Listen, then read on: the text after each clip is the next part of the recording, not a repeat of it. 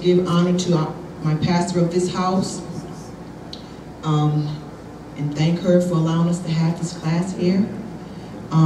If someone would stand up and lead us in prayer before we get started. Pastor, you want to lead us in prayer? Glory to God.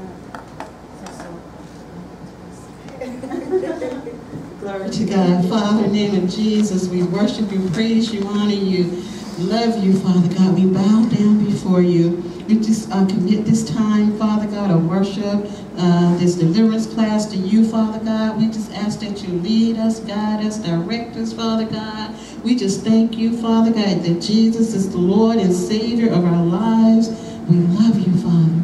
Hallelujah to your name. Hallelujah to your name. Father God, we just thank you that all that shall be done here, Father God, at this time will be for your glory. To you be the glory, Father God, for all the things you have done in the past, for what you are doing right now, and what you shall do in the future, Father God. On behalf of this ministry, we just worship you and praise you and honor you for it, Father God. Glory to your holy name. Glory to your holy name.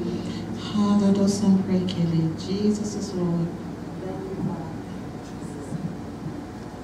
Thank you, Father. Father, I'd like to ask you right now that you decrease me and increase yourself within me, Lord, that you have your way. Thank everybody who came out. I'm going to kind of recap, because this is the second class that we've had, so I'm going to recap so I can catch you, everybody who's here, up on what we had already covered. For those who are not into deliverance, deliverance is... it's really mandatory in the day of the church now, because a lot of people have members and other people affiliated in the church, and they have spirits and they have demons. These spirits will wander around into your church, and before you know it, they're all over the place. So it's very important that you can identify the spirits, that you know the spirits, and that you are equipped to cast them out when the time comes. No one's saying that you need to go and put them out on Front Street, you know, and put everybody out on blast. But if you see the spirit, you know, call that person to the side, and then you can deal with it then. In order to be in deliverance, we must live a life of holiness. We must be holy. There must be nothing that's inside of us that will stop us from being delivered, because you can't cast nothing out that you have in yourself. So you just can't do it. It's impossible to lay your hands on somebody and try to cast something out, and you got it yourself. So how the devil gonna look at you and tell me, how you gonna cast me out? I mean, you too. It's impossible. So you must live a life of holiness. Not only that, in deliverance, you must live a life of fasting and praying. Fasting and praying, so you could be led by the Holy Spirit to tell you what it is that you need to do. If you walk into a church, or if you're in somebody's home or whatever, the Holy Spirit will tell you what spirits that are dwelling in that place. And you need to fast and pray on these things, especially if you're in leadership, or if you're in some type of authority in a church setting. You need to be able to do these things yourself, because a lot of churches don't have prophets and stuff like that. They don't have the fivefold, which is necessary in church days now. You need to have the fivefold ministry. You need to have the prophets in place, for they can warn off everything that's going on and let you know what's going on, because pastors and apostles, sometimes you be so busy that you can't see everything. So you need your other four ministries. You need your ministers, you need your prophets, you need your evangelists, you need your evangelists to bring up your church. A lot of times they have the pastors in the position and the apostles in the position where they're the ones that are going out doing it. That's the job of the evangelist. Evangelists, get on your post, do your job, bring them in. And if your evangelists are trained in deliverance, when they come in, they're gonna be all right, because your evangelist done did that. When you have a deliverance, it's best to have a team. At least a team of 4, and all of them need to be trained in deliverance, where they can recognize the spirits. You know, because you got one that's casting them out. While you casting them out, the other ones are praying and discerning what other spirits that they see. And they, you know, so you may see people in deliverance going to one another, you know, whispering in each other's ear. That's because they're relaying to them what God is telling them, because God tells us things in parts. He may tell you something that he hasn't told me. But if we're all working together and we're all on one accord and we're all fasted up and prayed up, then we will all be on that same accord. And the next thing, and it says right here, it says that in Matthew, I'm going to give you a scripture, Matthew 10:1, it says, and when he had called unto his 12 disciples, he gave them power against unclean spirits to cast them out and to heal all manner of sickness and all manner of diseases. A lot of people don't know that that's us. That's us. We are disciples. We are ambassadors for Christ. The same authority that the disciples walked in then, we walk in now. We walk in those same authorities right now, and we can do the same things that they was doing then. But we have to believe in it. We have to trust that God is using us in that manner, and we have to know what we know. You just have to know what you know, what you know. You know, there's times where a lot of people that are in deliverance will say stuff like, they want to see you bent over a trash can. If your power is powerful enough and your belief and your faith is enough, I can just look at you and say, come out. You don't even know how to say that prayer of you, but it done came out. And because I believe that it is so, that demon is gone. Now you can do deliverance on a person that's not really ready to be delivered, whose mouth is saying I'm ready to be delivered, but on the inside they're really not ready to be delivered. Those people you're going to have a hard time with. Those people I would just, okay, when you're really ready to be delivered, you let me know. You know what I mean? Because I'm not going to sit here and fight you to get rid of your demons. If you want to hold on to your demons, then you hold on to them. I'm not going to fight you to get rid of some stuff. That doesn't, you know, that's, no. God wants us all to be free. He wants every last one of us to be free. Yes. We can put our own selves in bondage with our mouth. Our mouth is the most powerful thing. The most powerful thing. And we speak, some of the things that we speak to each other, and the way that we speak about each other, and the things that we speak over each other can put us into bondage. And people don't realize that. Death and life lies in the power of the tongue. He said that for a reason, because you need to be mindful of what you say, especially when you're speaking over God's people, because you can put them into bondage. You can put them into bondage, and then they can put this, they're already putting this up. Lord, you find those people saying, Lord, I just can't win. You know what? You sure ain't gonna win, because you just spoke that over your life. You're not. You speaking that in a daily. We do these things because we're so used to speaking these things that we don't have a problem with them. We don't know that it is a problem to speak in that manner. Oh, nothing good ever happens to me. Okay, nothing good's gonna happen to you because you just spoke that. You just put that out into the atmosphere. Now you done gave Satan room to come and swoop that on up, and now he's surrounding you with nothing good is ever going to happen to you.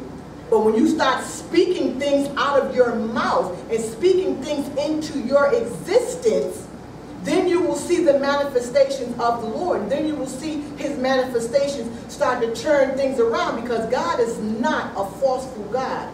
He's only going to do it when you're willing, and when you're a willing vessel.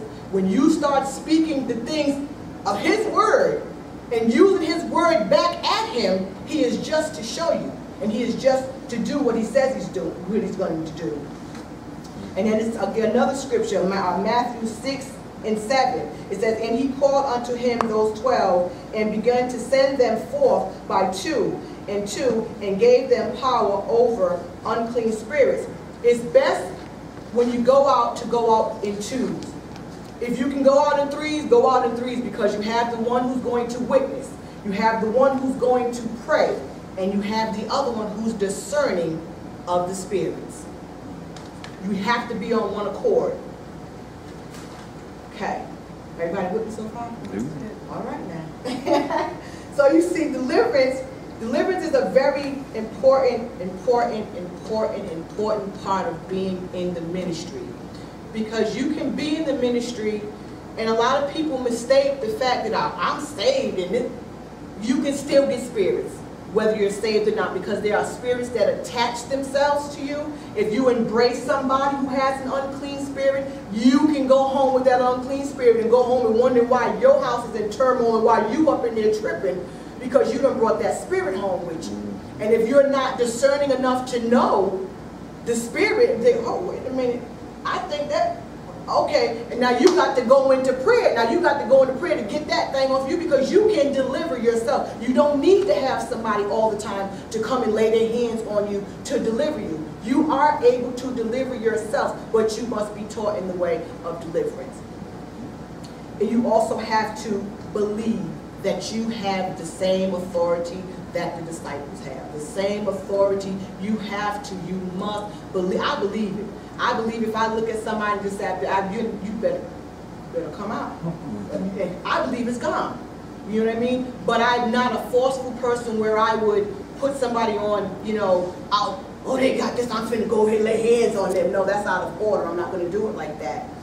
Because sometimes people don't even recognize that they have spirits. They are so accustomed to that they believe that that's just how I am. That's just me. That's just how I am. Okay, so you have given the devil more authority to continue tormenting you.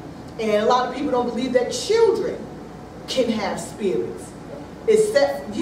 Children can have spirits. Children can have spirits, but children don't know how to voice what they're going through or what's tormenting them. When you have children waking up in the middle of the night screaming, those are night terrors. That's demons messing with them. Okay? And they don't know, but if you got a praying mother and a father that's aware of these demons and these spirits, then they can pray and lay hands on their own child. They don't got to wait, I'm going to bring you to church on Sunday and let the pastor lay hands on you. No, you better get in there and lay hands on your own child and get to praying over him.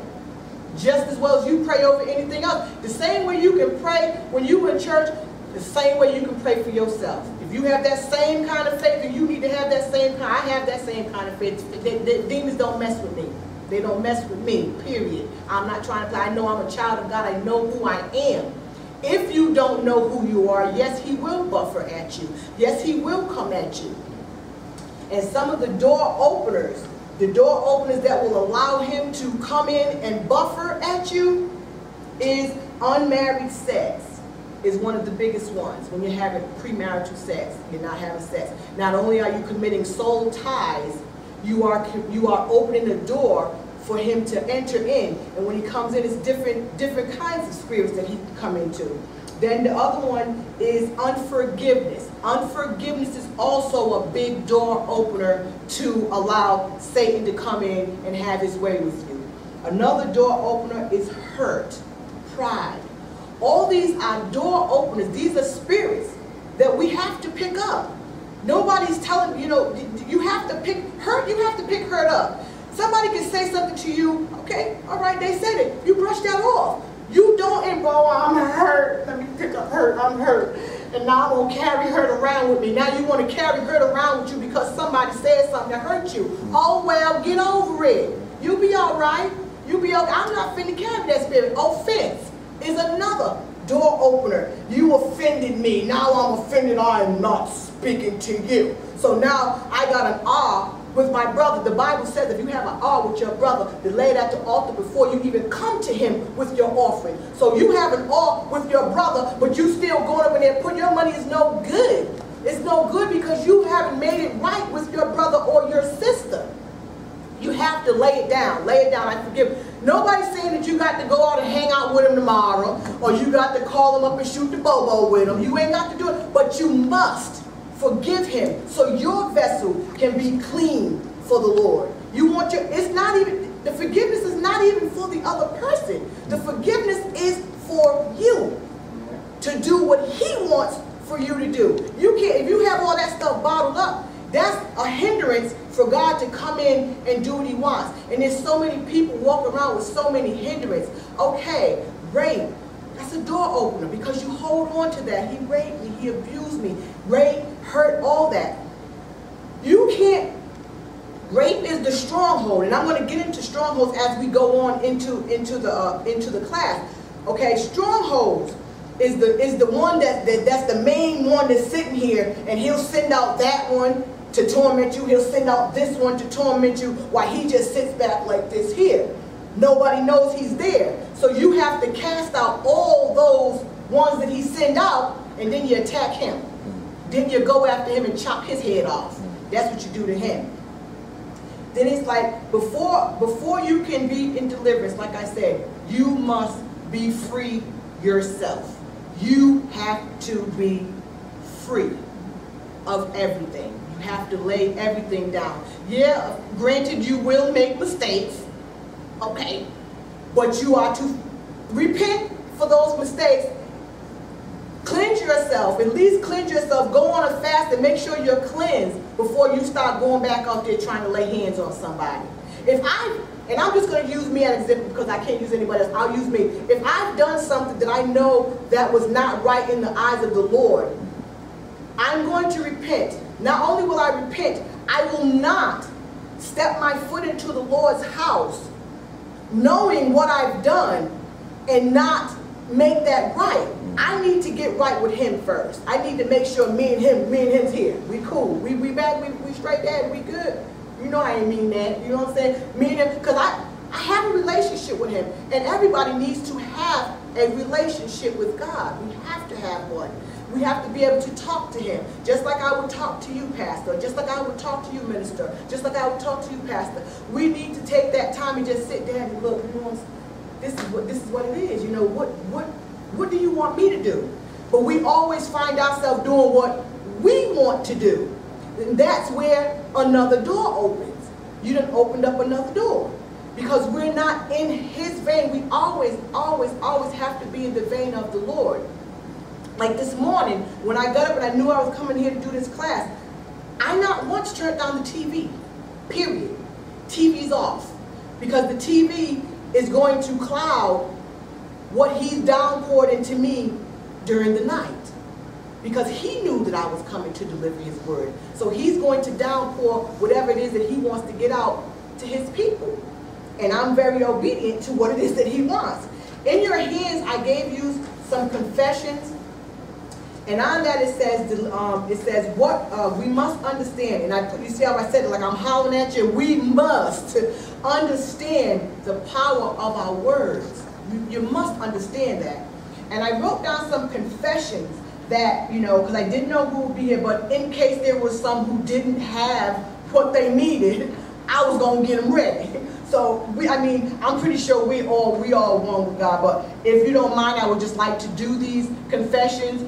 The confessions, you must understand that what you confess out your mouth, just like it says that you have to confess that Jesus is Lord, is Lord over your life, He's your Lord and Savior, and you will receive salvation.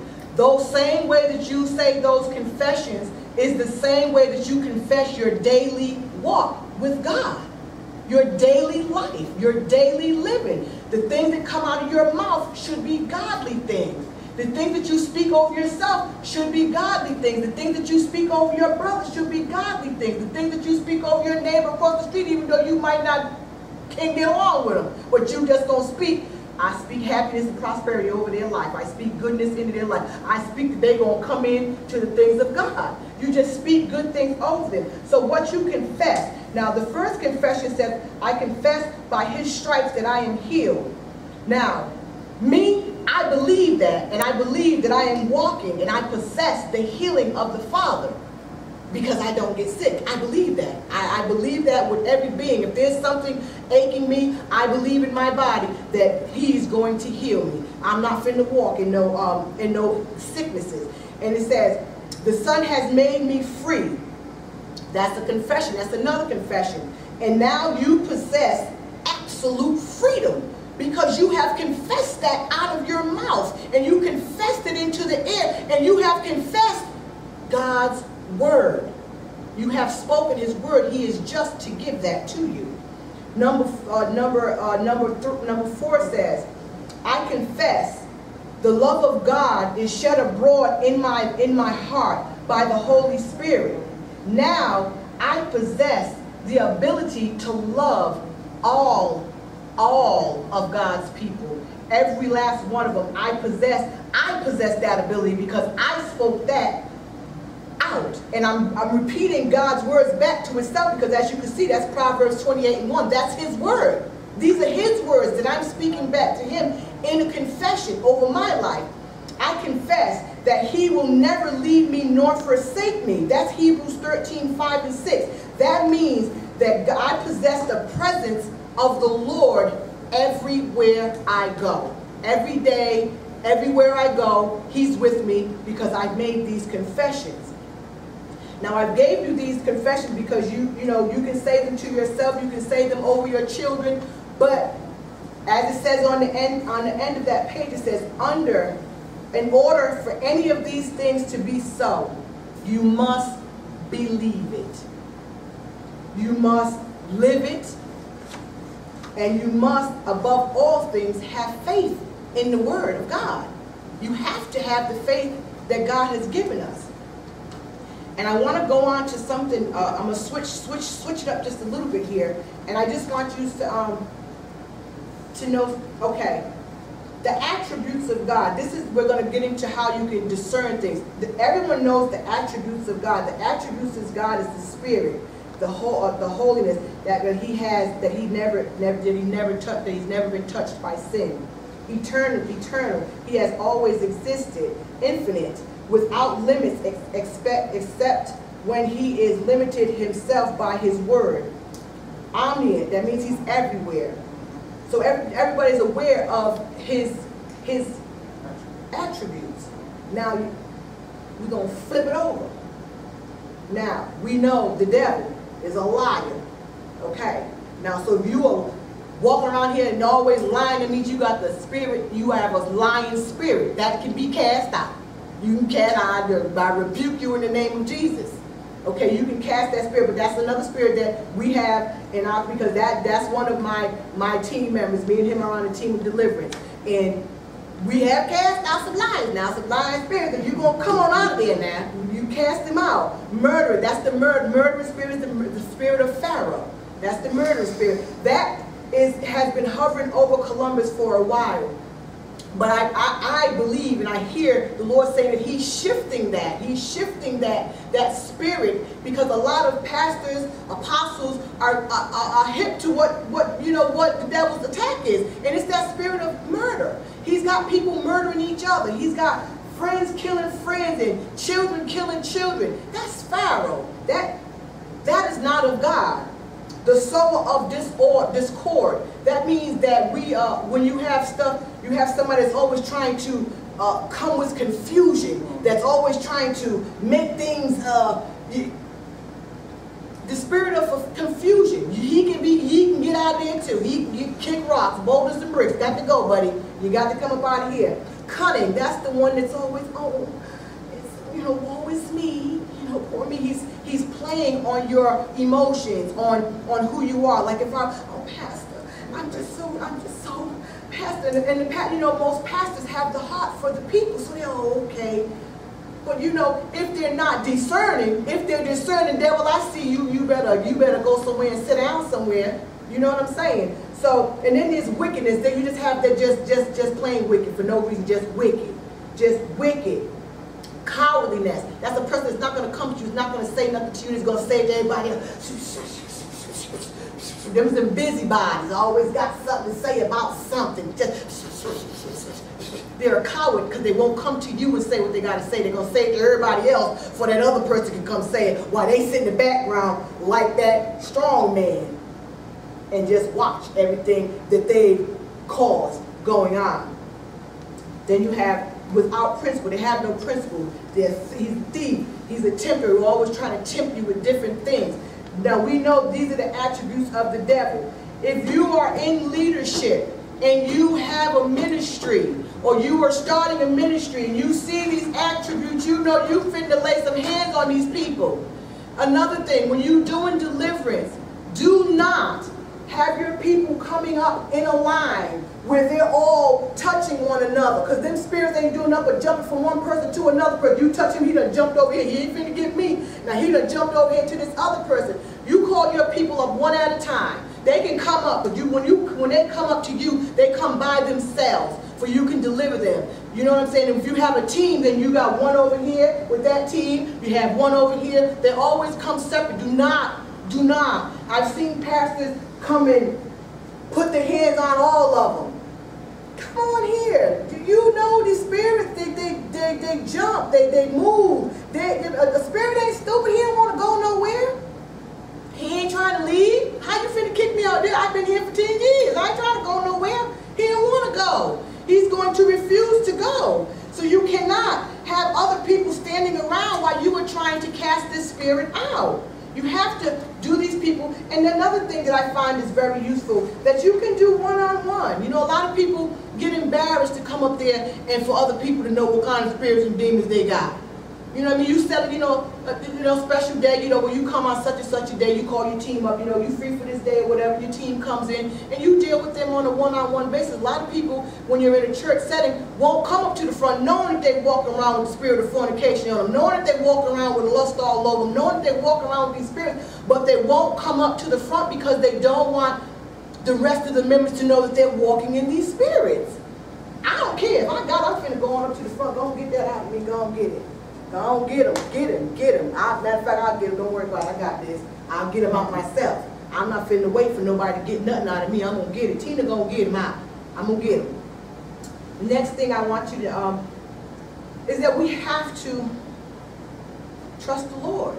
We have to trust in His Word. We have to trust in what it is that He says. We have to believe, and we have to stand on what it is that He says. What He says. His Word says that He will never leave us nor forsake us. He ain't going nowhere then. If He says by His stripes we are healed then. This book, I wanted to introduce you to this book. This book right here, I would suggest that everyone grab this book. This book, you can heal yourself with this book. You can sit in your, am I lying? You can sit up in your house. When I say He covers every prayer in here, He covers fornication, lust, everything is in here. You can sit in the privacy of your own home and say these prayers aloud so that they're out into the atmosphere as a confession, and the Lord is hearing His words come back to Him. He is just to cleanse you and clean you. I live by this book. I love this book. I will sit up and read this book on a regular basis. If I even think I touched somebody, so I'm going in the book. What happened? Let me see. Where that at? I'm going to find that page that will... And you also go break back to the scripture. Yeah, definitely. Definitely backs everything He prays, everything He says up, He backs up with the scripture. Backs it up with scripture. So it's the word, it's the Lord's word coming back at you. Does anybody have any questions at this time? Anybody have a question? I know we are. Go ahead, go ahead. You got a question? Yeah. You got some questions? I just normally read that. No, go ahead. Go. Speak. Oh, fear is the big, I didn't say fear, I thought I said fear. Fear is another one. Fear is the biggest one amongst leaders. A lot of them are scared to tell their people something. They're scared to go to their people because they're going to miss the donations and their offerings in the bucket. I'm not going to say that to him because if I say that to him, he's not going to come back. But if you love your people the way God loves him, you're going to tell him. God chastises us, don't He? When we do something wrong, don't He chastise us? Okay then. It's a matter of how you do it. As long as you do everything that you do, you have to do it in love. For me, it was hard. That's my, stand up. That's my spiritual father right there. That's the one who used to tell me. That's my spiritual father right there. That's Pastor Jenkins. He used to tell me, because who stayed in his office crying when I tried to minister to somebody and they would turn around and turn that on me as if I had done something wrong, and I would be in his office crying snots and tears like a baby, and he would say to me, you know what, daughter, if you're going to minister, you have to learn that people will talk. People are going to say stuff. They're just going to do it. They're going to do it. And you sometimes can be kind of, he was honest. Yeah. You sometimes can be kind of harsh. He had just picked me up, I just came on in. I'm still pierced up, had piercings everywhere that you can name. And he, said, you might have to soften yourself a little bit. I'm gonna change myself. I'm who I am. God chose me this way. But no, He changed me. He changed me a lot. That was me saying that. That was Tina, her. That was her that was saying that God chose me that way. Yeah, He chose me, but He molded me when He chose me. He was molding me because little by little, all those things that I said, this is me, was dropping off, was leaving, was fading away, was gone. And before I knew it, they was all gone. And I'm looking at it like, wow, when did all this happen? It just happened. Now I can speak to somebody in that love. Now they can say whatever they want to say. As long as I know I spoke the truth and I said the word of God and I backed it up with his word, it doesn't matter. It doesn't matter. Not only that, I will not, if God hasn't told me to do something, I will not do it. I just won't do it. And some leaders you are disobedient. No, I'm not disobedient. I'm obedient to the Lord first and foremost. I am led by him and then you. So he comes first. So if his word and your word are bumping heads, I'm going to go with his word. I'm sorry. Dad said something different. I can't do what you said. And I won't be disrespectful when I do it. I will do that too in love. But I am going to stand on the word of God because I know he has my best interest in heart.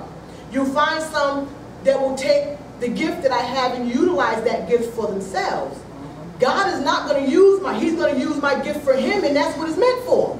Go ahead, God, use me. Do what you want to do. But we all have to realize that we also have a part in all of this. Our part. We must do our part. And our part is that the night is far spent and the day is at hand. Let us therefore cast off the works of darkness and let us put on the armor. We have to put on that whole armor. We must put the whole one, all of it, everything. Put it on. Put it all on. When I go up my house, I'm prayed up. Because you never know, you can go into the market, you can go into the store, and like I said, these spirits are all over, and our people are walking around and don't even know that they have them. And a lot of churches don't even deal with it. As long as you're sitting there filling up in these chairs and you are giving me your offerings, go on you and your spirit sit down. How you doing today, Mr. Brown? Yeah, Mr. Brown got about 7 spirits in him. And talk about you, but they won't lay their hands on you and try to get them spirits out. The next thing that I want to say, that when you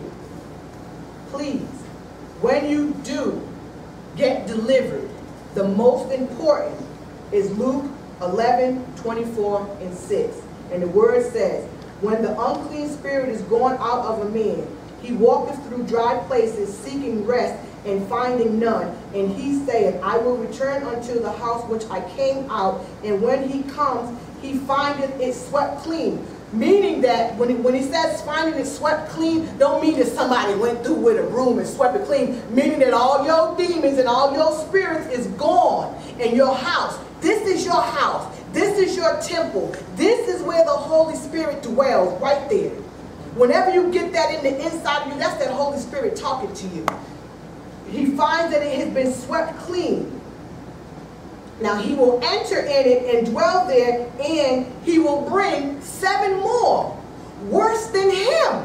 Now can you imagine? You already was jacked up in the beginning. Now you're more jacked up because you got some more of them up in there, and they're going to come up in there and keep up house. Now you are worse off than you was. Now I say that to say this, that when you get delivered, fill yourself up with the word. Fill it up. Fill it up. Excuse me for a minute. Let me just go and get it. Just go and get it. Let me get you. I got you there. I got you here. You see this right here. This right here. When you get a television, it gives you a remote control, right? And the remote control shows you how to change all the channels. It might even come with a book that shows you everything about that TV and how that TV should operate. Here's our manual. You only need this one. This is the only manual you need. You don't need no other manual. You don't need no universal remote or none of that stuff. This is the only thing that you need that will help you stay free. Stay out of bondage. Stay clean. Stay holy and live right. This shows you how he wants us to live. How we were purposed to live. How we will live that is pleasing in his eyes. And when we don't live this way, that's when we get jacked up. That's when we get all the spirits and all the demons, because we ain't doing what we're supposed to do in the first place. If we would just Do this. How hard is it to get up in the daytime or when you get up before you start your day and just open it anywhere? Because anywhere you open it to is going to pertain to something that he wants you to do with your life. Go and read that. That'll be your word for the day. That'll be getting rid of something that you probably didn't know was in there, but because you read that word, it's going to hit it. And when it hits it, you'll know, oh, that hit something right there. You might be a little late because you're like, wait a minute, that hit something. Let me see what else that say. And then you read something else, but how hard is it to read that? Or at night when you're not doing anything? You know, most of the time I spend my time a lot of times watching TV, and I kick myself for that because the time that I'm spending watching TV, I can be sitting here keeping myself right with the Lord. The more we keep ourselves right with the Lord, the more we will be free. The more that we are kind and loving to one another, they will be free. The light from us is what will bring them. The light from us will be like, wow, you know, I want to be like that. That's how I want. I don't know what she's doing or but I want to be like that. And I want to be like the Lord. I want to be like him. I want to be like Jesus. I promise you I want to be like Jesus. I want to live my life that way. I want to love the way that he loved. I want to treat his people the way that he treated his people. I want to do all of that. But I know that there are some imperfections, but I am working on all of those imperfections so that I can be that shining light that God wants me to be. And in closing, I just want to say that to be free, you can free yourself by the things that you do in your daily life, in the way that you live, in the things that you say. Remember what you say out of your mouth and how you speak. If you catch yourself, clear it up. God, please forgive me, I didn't mean that. Catch that thing before the devil comes and sweep it up. Catch it now. If you got to catch it in mid-air, catch it. Lord, ooh, I didn't mean that. I don't know how I said that. Catch it and clear it. And if you do something wrong, don't dwell on it, because that's just going to open up a door. Go to the Lord. Daddy, please forgive me. You know, I know that I've sinned. And if it's your body, because your body is not yours, your body is his. If it's something that you sinned against your body, which would be fornication, sexual out of marriage, lust, and all that kind of stuff, that's pertaining to his body. Daddy, I've sinned against only you, and you alone have I sinned. That's what his word says, because that's his body. Please forgive me. And then try not to do it no more. I mean, we all have done it. We'll do stuff and we'll repent for it and we'll go back and do the same thing again. That means you didn't mean it in the first place if you go back and keep doing it. You know what I mean? It might be hard, but just try. Just try not to do it, you know. And you can do all things through Christ Jesus who strengthens you. If you're asking him and you're saying, Lord, please forgive me, you know, give me strength, he's going to strengthen you to see it through. And believe you me when I tell you, the Holy Ghost is a keeper. He'll keep you now. He'll keep you if you want to be kept. Anybody have anything to say?